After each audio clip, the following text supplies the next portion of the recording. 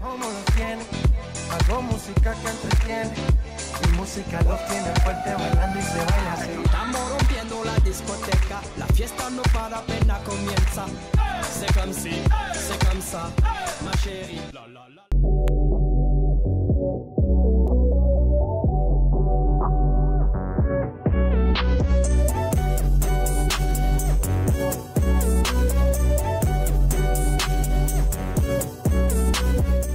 Hey y'all, thanks for tuning back in to Nizzy's Playhouse. It's your girl Nizzy and I'm back again with another synthetic wig review. So yes, I got another one for y'all. This one is banger alert. So if you want to see what this one is, then make sure that y'all stay tuned. And if you haven't done so already, go ahead and give this video a thumbs up. Hit that subscribe button. Let me know that you rocking with your girl in my YouTube journey.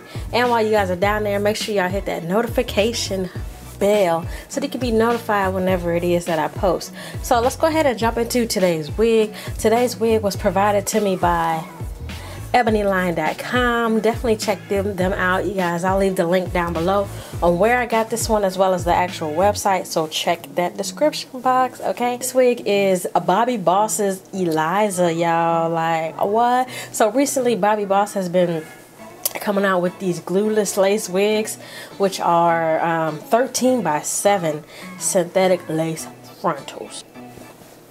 Period. This one is Eliza. I have her in the color 99J, you guys, so it's probably not showing off on camera, but this is definitely kind of like a, it's not a true 99J, I'll say, because I've seen 99Js that are like more, you know, like vibrant, but this one, it's like black and 99J. It's like a blend or whatever.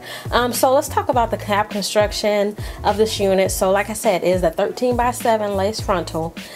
So you do get lace from ear to ear, and y'all, this 7 inches of parting space, like I don't even have the full 7 inches parted because, girl, like who is gonna part their wig all the way back there? Like, but I mean, like the more parting space that you get, the more natural it is. I'm cool with the 13 by 6. The 13 by 7, like, girl, but I mean, I guess it looks really natural, especially from the side. That's the whole thing. When you're wearing a wig and the part stops right there, you can definitely clock that that's a wig, you know. But if it's 7 inches of parting space, the parting, it goes right here, you guys. Do y'all see that? So yeah, you can definitely not clock that this is a wig or even a synthetic wig. Inside of the cap, you get 2 combs. You get an elastic band, you guys, inside this one. And it's very rare. You know, they're coming up in the game putting an elastic band in there. Like, you really don't have to glue this down and everything. But I wanted to because, like, I have been working on my baby hair swoops and everything, and I wanted to like finesse this wig, so I glued it down with some got-to-be, you know. But you can definitely go glueless if you want. As far as the hairline, it is a pre-plucked realistic hairline, and when I say pre-plucked, y'all, I mean pre-plucked. Like, are y'all seeing this pre-plucked action? Like, this is a synthetic wig, y'all. So let's talk about the pros and the cons on this bad boy. So let's go ahead, like I always do, let's start with the cons so we can end this video on a positive note. So the cons on this wig: the excessive baby hair, y'all. Like, it comes with, it's on the stock card it says with baby hair, and boy do they mean with baby hair. Like, the baby hair, you know how like in the front they come like already curled, they're very thick. And yeah, so for this, let me just tell y'all, so for this look, I didn't use all of the baby hairs that were provided to me, so that left some baby hairs in the front, if you guys can see. And if you don't put some type of mousse or foam or something on it, they're just gonna be like, you know, you gotta tame them, because like, do y'all see that? Like, it's like literally baby hair essential. It's not a problem, but I'm just telling y'all that's one of my cons.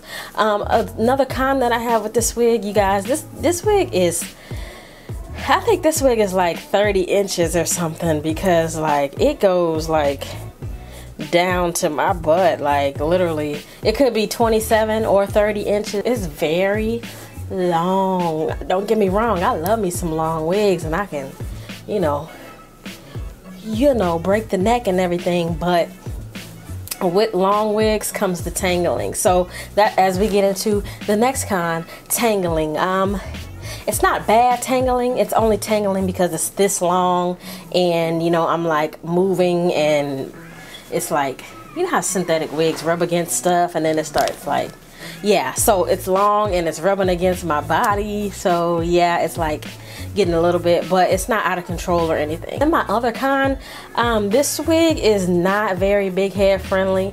I've seen other reviews where they say, you know, the whole collection is.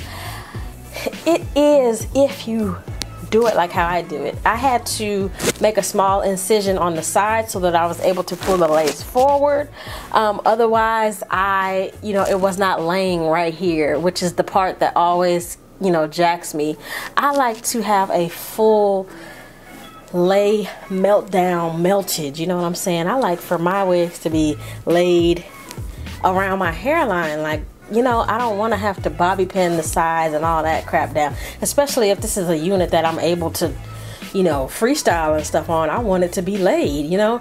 And with this one, you actually do, if you have I have a 23-inch head, you guys, so that's definitely,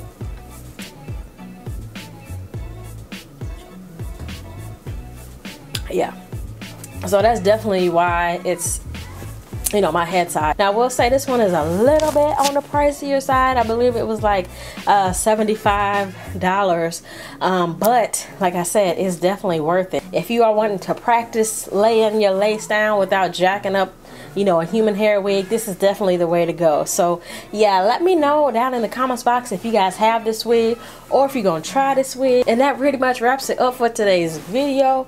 Let me know down in the comments box what you thought, and as always, thanks for watching.